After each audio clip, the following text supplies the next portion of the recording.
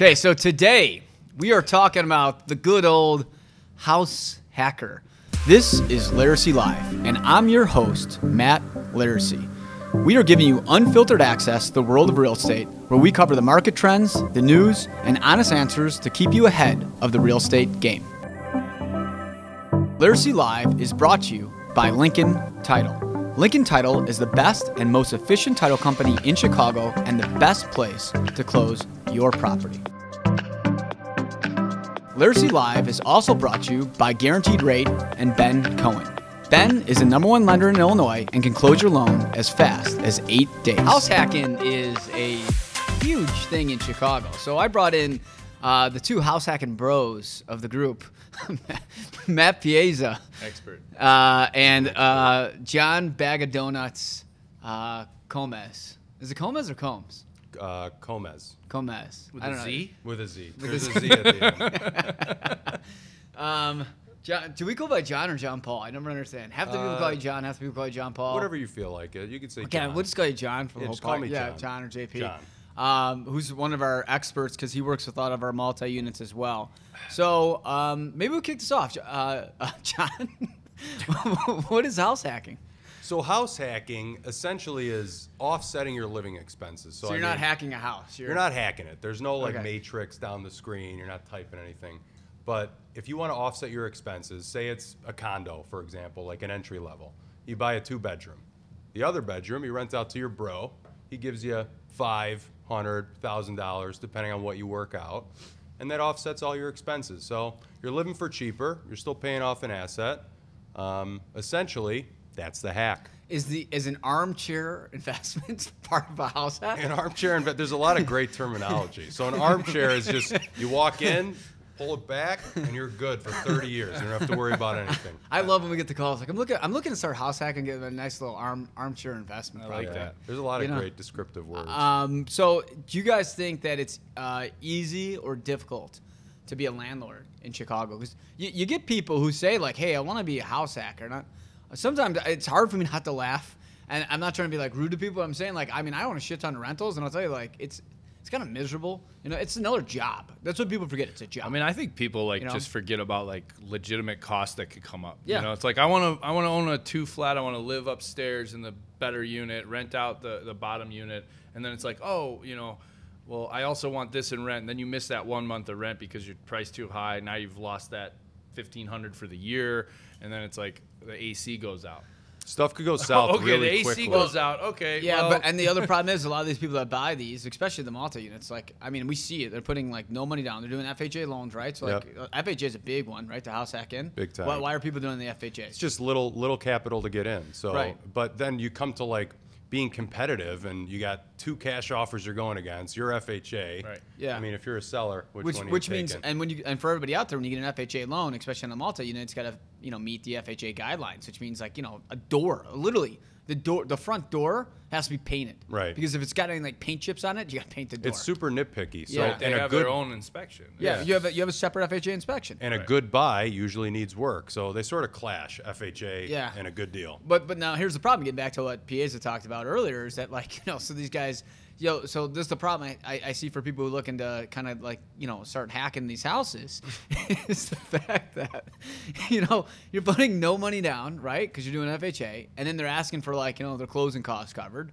okay? And then like Matt says here, so like they got like no, and you see their bank account because like they give you the loan stuff. They got like maybe $5,000 in cash reserves. And then they lose a month of rent, so now they're, it's $1,500 for rent. Now they're down to $3,500, and the AC breaks, and it's $7,000 for the AC. More than you put down on the property. Now they have literally Now no you're money. only getting $1,200 a month instead of $1,500. No, but but you don't have the money. They legitimately do not have the money. Right. I think pay the for problem AC. too, though, not to touch on that, is like when instead of pricing it at $1,200. People look at it as, well, I'm going to get $1,500, but losing a month of rent is far greater, in my opinion. So when we talk about like, is it difficult being a landlord? I'll tell you the strategy I take, and John, doesn't agree with this all the time, but I like with my rentals, like if I see something rented for like $2,450, I'll put it at $2,400. You undercut the market. Right. Because here's the difference. Is that like I'll watch him take like a month to rent out your sister's place. This is all inaccurate. I mean, no, that's not true. It's true. I've seen it happen. It takes a while, and then I'll put it up for 24. I'll rent it the same. They'll move in the next day. They'll be like, we want to move in tomorrow. And we'll give you. I put it $2,450 the last one. I get $2,500, then I'm moving the next day. Right, but you're not. You can't look at it as my point is the $50. It's $2,400 you're not getting for June. Right. That's and why I look at it. Into the 12 months. That's why I look at it as I'm like, if this sits for more than 2 weeks, I've already lost money. Right, you lose Because the that's 2 weeks. $2,400, or even if it's $2,000. Yeah, but if it's $2,400 for the month and it sits for 2 weeks, it's $1,200 that's lost. If the market says that this should rent for $2,400, wouldn't you rather get $2,250 than zero? That's because you're losing that. But that's my point as a landlord, which a lot of people think is like really dumb. But I try to teach our landlords. If you undercut it by $100, you're losing $1,200 for the year on that. If you miss 1 month, you're losing $2,400. The goal and the strategy should just be to price it at market value. Don't overdo it. Don't underdo it. Yeah. If you want to be super conservative, you can. But just price it what it's I don't worth. do $100. And then I also I think don't do it like $100. I always do like just a little bit. You do like 50, yeah, 75 I also bucks. think do a lot of little bit people under, will, which is dumb, but I like it. Yeah. It rents quick. Yeah. So But then you times that by 4 years, and you're leaving money I mean, on but the they're table. not. Nobody stays for 4 years. But the other thing you know? is, you can also tenants people do. forget that you can also go to them in 12 months when they don't. They go, oh shit, our lease is already almost up. Oh yeah, by the way, 2 months out, it's $50 more. Yeah. Or it's I $100 never more. will raise someone That's if they're good renewing. tenant. Yeah. Ever. So when we talk rule. about house hacking, he just brought up a great point that I agree with. If I got a good paying tenant that's paying me money on time, I don't have any complaints about him. You don't raise the rent. No. Okay, unless it's been like 15 years. Okay, I had a client who had a place in Lakeview, and I went in and he's like, well, these people are moving out. Will you rent one of the units for me? And I said, yeah. What are they? I asked them what they were paying. It was like $100. It was like insane. It was like $800, and I was like, what's going on here? Like this is a $2,800 unit. It's a 3-bed, 2-bath in Lakeview. Yeah. And he's like, they've been there 15 years or whatever. And I'm like, I mean, okay, that's like a little extreme, like 15. dude, it was like, crazy. But here's it was like the a thing. family. I was like, yeah, but here's the thing: is like you know what you know, right? So like the problem with when we talk about is it difficult being a landlord when you start trying to house hack, like. If you don't know what you're getting involved with, you get a bad tenant. Like I've had bad tenants. You've had bad tenants. Yep. Like it's the worst. I've been a bad tenant. Yeah. It's the worst though, And then they don't pay on time, or they're late, or they mess up the unit. And it's like, okay. And then if just for everybody out there, when you're talking about like wanting a house hack, here's another lesson. It's like if you raise it by $50 and then they move out, right? Then you got to pay commission, right? Month rent, okay? Yep. And then like usually there's about 2 weeks of lapse between it. So like. Did you really make anything? You may have just gotta have it lost clean, $2,500. you gotta do it's whatever. Like $500 a clean these Yeah, days. there's I mean, the other costs to thing, turn it cleaning over. fees are outrageous. there's a lot of I know. things. There's a lot of things to worry about, especially one thing, especially is that like tenants have all the rights. Correct. Like if they don't pay you, Yeah. okay, like 6 months to get them out. Yeah, it's hard. I mean, I've had people literally lose their houses for a year. Well, there's trying to get somebody out. There's professional tenants. There are. They know the rules. They know the game, systems, and they know you'll never exactly how to win. play. And there's certain things like my wife and I, when we bought our place, we had about 8 months left on our lease. Now my thought was, okay, well we found our place. This is our awesome condo we want to get. We don't want to wait on it. So what I said to the landlord, we've been there 3 years. I said, hey, can we get out a little early? And she said, I don't know what that means. And I said, well, we want to end it early. And she said, no. I don't know why. So she said no. And I, no names or anything like that. But what happened is she didn't understand. I went to Lisa, our attorney, and I said, what are our options here? Like, we want to buy a place, and we can't afford to pay rent here at $2,600 a month. So what we did is she said, well, she sent us to somebody, and they helped us out. But what he said is, did she send you all the disclosures every time you re-signed that lease? And all we did was initial a new date. I said, no. So the guy that we talked to, he said, you're out. Cover your bases, landlord. There's certain things that you got to understand. He said earlier he's a bad tenant. I am. He's a bad tenant. Well, he's the guy you don't I want. think that's What a did this scenario, landlord What a miss? pair. I mean, terrible I person think here. it's a scenario that you have to consider. Where it's like, oh, we have a good tenant for 4 years, and then maybe that's the time. You should also think about being a good person in general, though, and often rent it out for free for the person. The good news Well, is trust me, I didn't say like screw you, we're out. What I did say is, we'll help you find a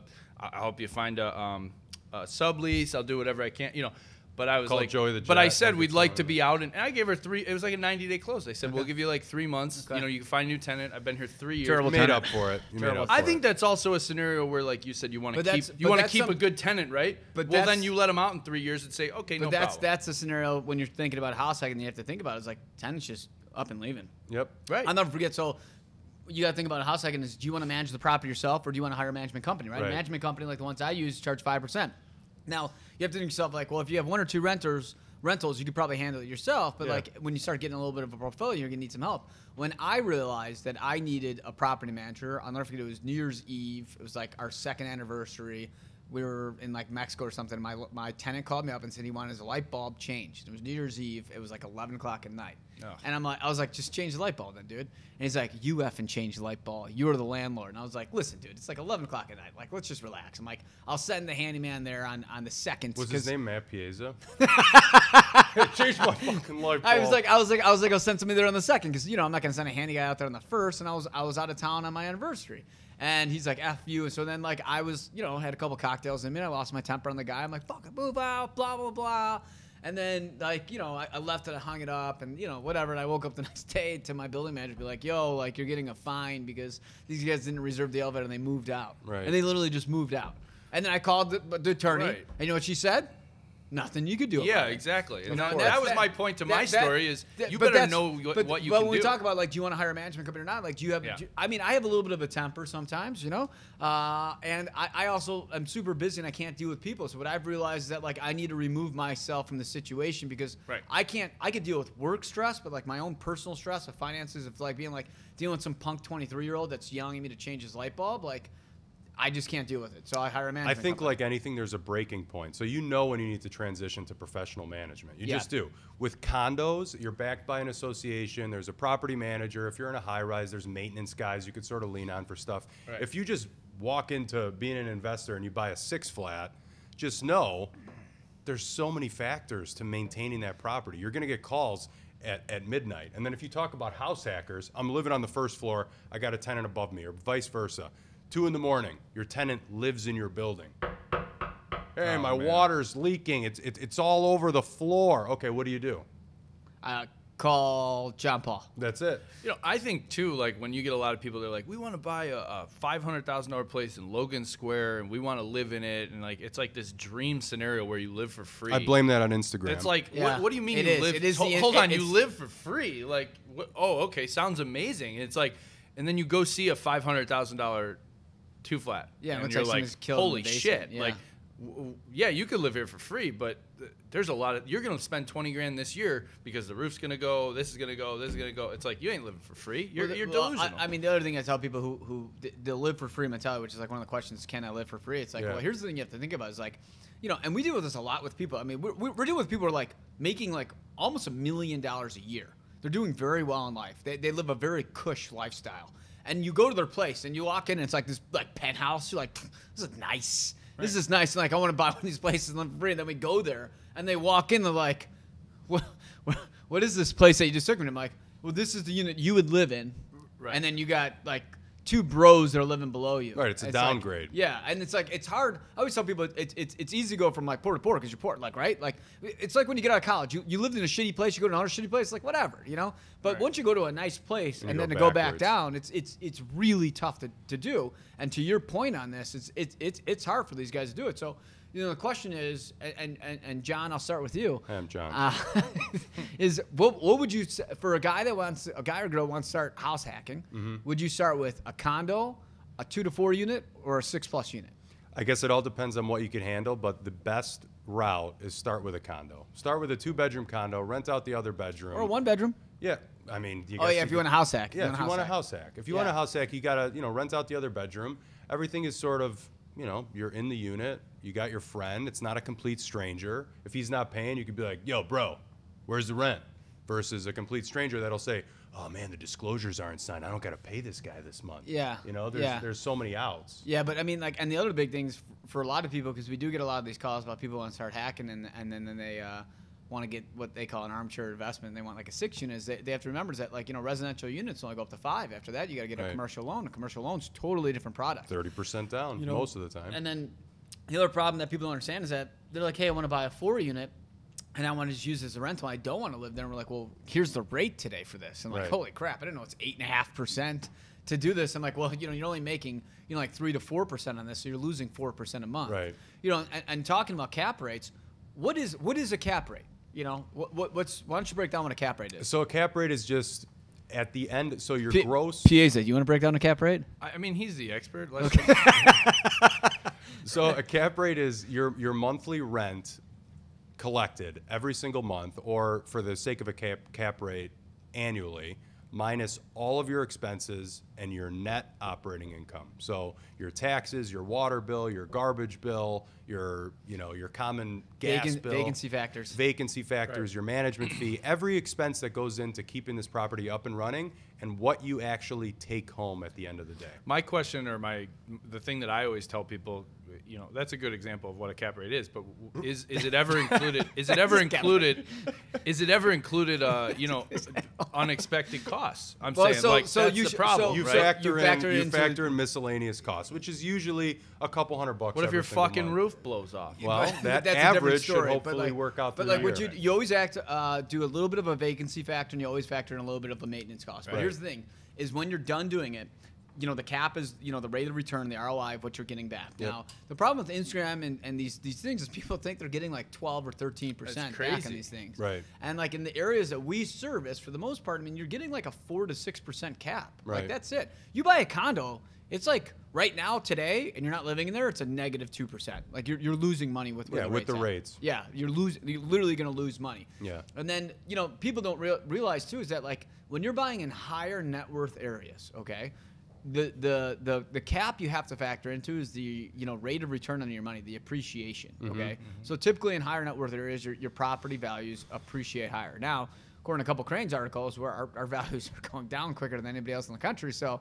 it's not really like the greatest investment per se. But you know, at the end of the day, you have to look at, if you're going to buy in, let's say, a Lincoln Park, okay, you're not getting a 13% cap rate on a 2 to 4 unit building. Right. And that's a big problem that our house hackers have. Is they're like, why am I getting 5.5%? Like, this is a terrible rate of return. It's like, well, I mean, you're in like one of the best locations in the city of Chicago. Of course, you're not going to be getting that type of return. Right. You know? And the silver lining is also cost of living. We're so rent heavy in Chicago that naturally your property is going to appreciate if you could call for a higher rent. And, you know, as of recent, the last 2 years, what are we up, 20, 25% Correct. cost of living? Yeah. So that's going to naturally make your property appreciate. So you're not only are you getting the 3 to 4% annually in just your property value, you're going to get, you know, your return. What's your cap? What's the cap rate you're telling people that they should expect? If you're like in higher net worth area.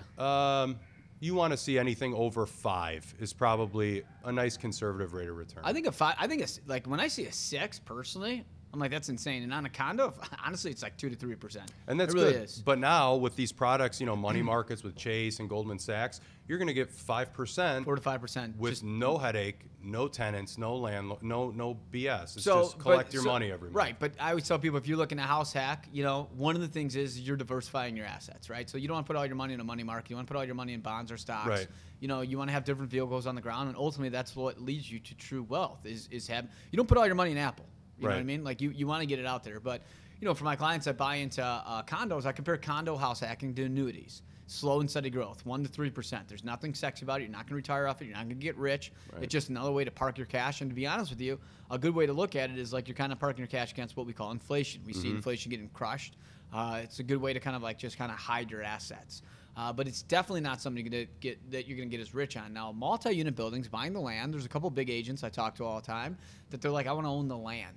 You know, and they think that's the best investment to get involved with. I own condos. Everybody thinks I'm an idiot. Now I just don't want to deal with the shit. So again, there's a lot of different ways to get wealthy or do this. I always say there's no right or wrong answer. It's just whatever you want to do. The other big thing that house hackers have been looking at lately have been what we call Airbnbs. What do you guys think about these Airbnbs as investments for these? Well, you know, and he's going to know who he is if he watches this, but we have a client that used to kill it in Airbnbs. Yeah. And I used to help them get those properties, but there's a difference. There are 0 Airbnbs in the Chicagoland area. There's 0 Airbnbs, and I don't mean in the outskirts. I'm saying right in downtown Chicago, in high rises, in condos. They don't exist. So if you see somebody saying, you know, they go, oh, my friend, you know, I saw this one on Airbnb. It's in River North. Bullshit. That's somebody that's a renter that's putting it on Airbnb, and it's That's probably actually gonna get taken down. that's a big one we see those like renters are doing, or what people forget is that like there's condo buildings and there's apartment buildings. Apartment buildings have a certain number of a certain percentage that are allocated by the city to be executive rentals that these buildings just put up on Airbnb. So like there's one on the corner of like State and I don't know what it is. You go on Airbnb and my clients send it to me all the time. Like, well, what about this one? I'm like, that's a rental building. They're like, yeah, I want to buy it and have it be a rental. I'm like, yeah, but that's a rental. It's just all rentals. Right. You can't buy into there. Right. But the problem is like Miami and these other states, or cities, you could buy. They sell condo buildings that are purely Airbnbs. Right, and that's just not realistic. Like you can't Airbnb it. It's but what about a 2 to 4 unit building? Somebody wants to buy If you own one the unit. entire building, you can make that whole building an Airbnb. You own. But do you think that's a better rate of return, or do you think a better rate of return for a house hacker is? It's definitely going to be a better rate of return. What's more of an armchair? A long-term lease is always the Yeah, play. it's seasonal too in a place like Chicago. Like, Lollapalooza weekend, you're going to get $8,000 for the building. People also don't realize that with an Airbnb comes you think it's hard being a landlord with a year lease. The turnover with an Airbnb, you're turning this place over every 48 to 72 hours. You got to have a cleaning crew on standby. Right. Someone breaks the drywall. You rent it to bros going to a concert. They get rowdy.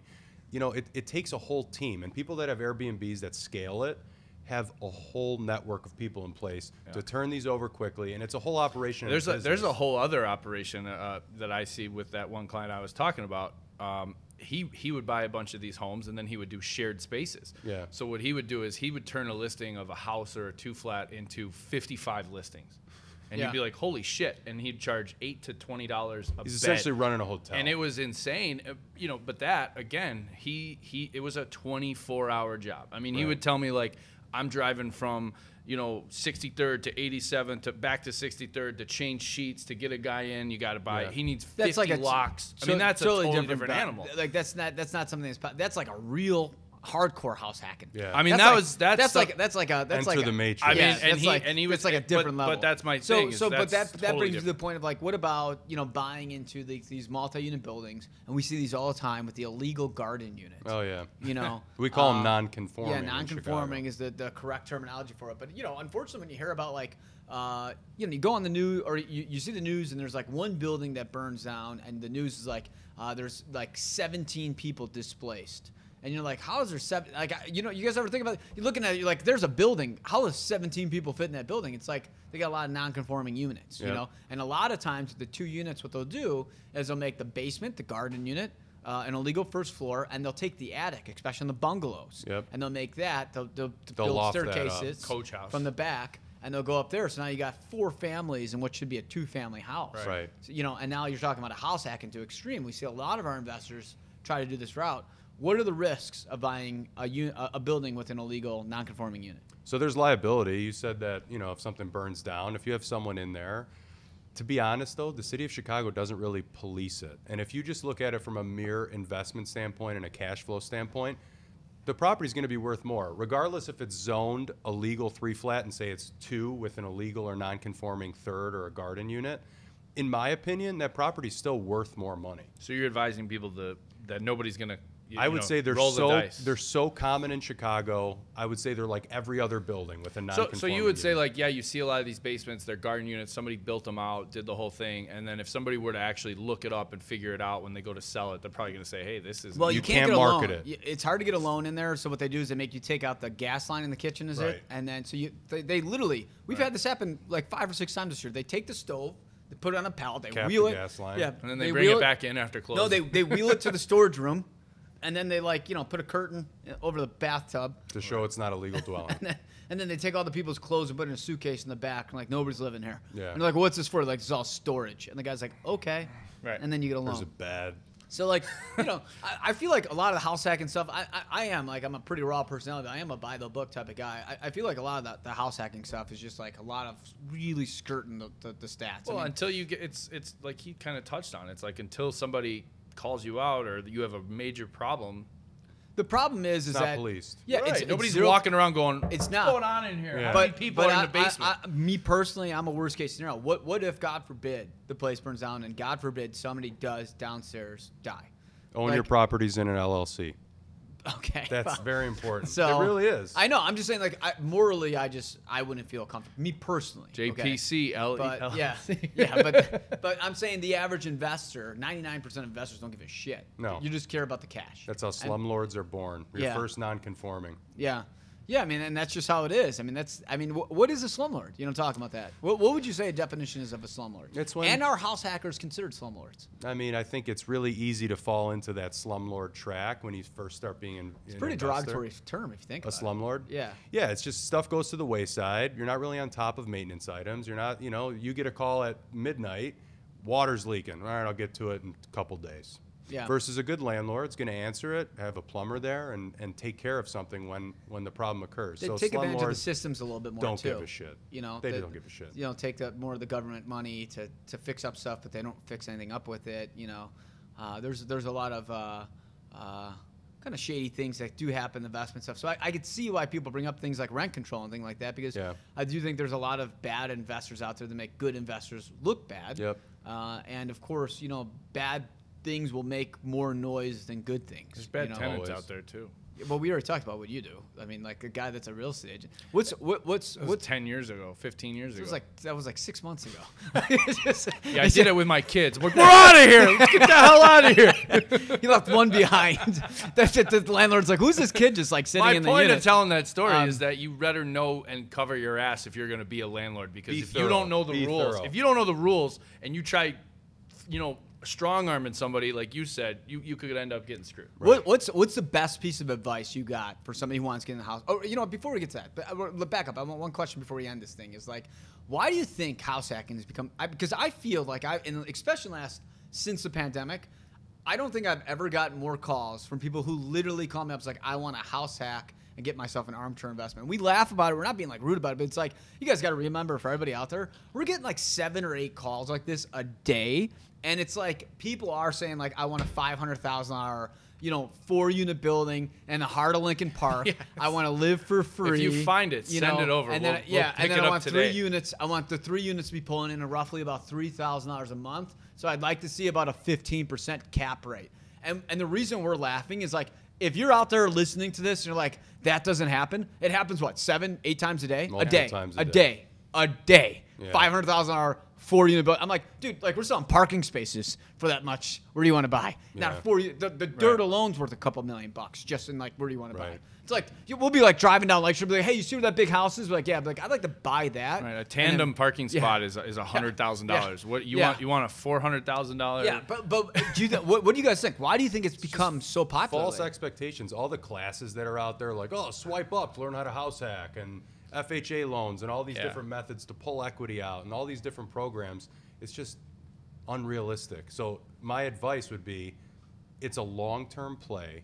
It's a conservative investment, especially in Chicago. We're not a home run city where you're going to double your money in a year. Slow and steady. You could play the market, and if you have good timing, you could do better. Maybe a 5% jump start or a 10% upstart, but you're never going to see the Florida returns where, I bought this property for $500,000. In 2 years, it's worth $1 million. Like, maybe in a crash, maybe in a recession. Yeah. Which is not coming. But in Florida, you also get those, you get the highs, but they also have big lows. They do. They go from like $1.5 million to like $1 million. It's all about timing. So my method is buy and hold forever. You can't lose for a 20, 30-year period. Yeah, I think people's expectations of wanting to be, like, let's say you get a first-time home buyer or condo buyer or whatever, they want to buy a $300,000 unit. Like right away, the guy's 25, girl, whoever, and they're like, can I rent this in the long term? Yeah. And you're like, dude, shut up. Like, honestly, like, what are you talking about? It's like, all right, how long are you going to live in Chicago? Well, I don't know. I'm going to live here a year, and then I want to rent it out. It's like, okay, so you're buying a $300,000 condo, and now you don't know what goes into that. Like, being a landlord, do you really want to be a landlord? I will say that probably one of the biggest things that we have for people, for our listings, are people that are in that category. They're the younger people. They bought it. They lived there for a couple years. Then they rented it for 1 year. And then they're selling it. Because they realize that they're losing money every month. Well, not only are they losing money, but they're like, I get this at least a few times a week where they literally said to me, like, I didn't realize how much work it was. Like, because what people forget is that, like, people want, like, we're in the sales customer experience, customer experience type of industry. Like, so we understand that when people want stuff, they want it now. If they're not going to go to, if we don't give it to them, they'll go to somebody else. And like, if we don't get back to them in 10 seconds, like it's the end of the world. But what the average person is never put in that position. So these 20-something-year-olds who kind of live by the seat of their pants and have like no responsibility, they could become a landlord, and all of a sudden they're calling me and they're like, why is my tenant emailing me 75 times a day? And I'm like, oh, are you a landlord now? They're like, yeah, I turned that place you sold me to landlord. I'm like, oh, if it's only 75 times a day, it's actually that's pretty solid. Well, it's like also unrealistic too that like you would think like you get your first job, you're making 120 grand or whatever you're making 100 grand, and then you think in your head, well, in 2 years I'll be making 250 and then 300 and then so I want to keep this, and then that's going to be my investment. I want to buy 2 or 3 more. It's like, okay, well that's great if it happens. People also forget that in order to hold a property, like your income has to be there. Then the debt to income things becomes an issue. So and not many people can still hold a property, rent it, especially now with rates up. To think that you're gonna be able to, that you're not gonna need the equity out of this one to purchase the next one. I agree. Anything. My best advice, and I'll close it out with this for anybody trying to become a landlord, is know what you're getting involved with. Know that this is a job. Be realistic. And know that this is going to be a lot of your time, and you're going to dedicate a lot of time, money, and energy to it. And know that it's not a huge return. We're talking like a negative 2% to tops 4 or 5% return on your money. Long term. You could easily get more money in the S&P long term than you can in this. It's just a different way to get rich and to park some cash. But it shouldn't be the only thing you do. And I'm not telling you not to do it. I'm just saying that, like, don't go into this thinking this is a home run that you're going to retire by having this place. And don't underestimate the fact that everything starts off great with a tenant, and then the second things go wrong, you're an asshole. Yeah. But still invest. It's a great idea to buy property. Right. Just know what you're doing is, I guess. Listen, everybody here owns places. Me and John Paul both own, quite a few properties. Now, I would never invest with John Paul. I just don't think he's a good investor. But I'm saying, like, in general, I do think it's a good thing to do, and I do think it's a good strategy. We're not trying to sound negative. We're trying to teach people out there, like, what really happens in it. And I think the problem is, and it may come off as we're a little negative on this because we're joking around a lot, but it's like, we're just realistic. I think everything on Instagram and YouTube and all this stuff is like, this is the best thing I've ever done in my life. Like, if it make seems your too money. good to be true, well, that's what I mean. You're exactly right. Yeah. And you touched on it too, where it's like, you get 10 phone calls a day where it's like, I want 15% return. It's like, all right, well, if you find it, send it over. We'll go get it. Yeah, exactly. So, if you guys got any other questions about how to house hack, looking for that armchair investment, we're definitely happy to help. We're happy to go into further detail on any types of investment properties, what will work best for you guys. So thanks for listening to LARICY Live.